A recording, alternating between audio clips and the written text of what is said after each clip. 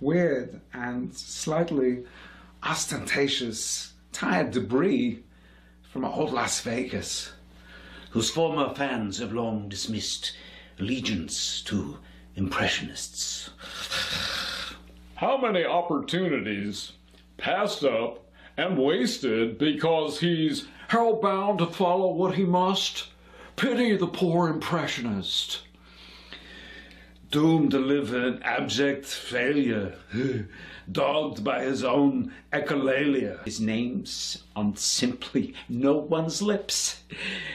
Forgotten, vain Impressionist. When Peter, at that shiny gate, condemns those souls who imitate, He will but shake a heavenly fist and curse condemned Impressionists. but till that time, we'll tolerate the good-for-nothing reprobate.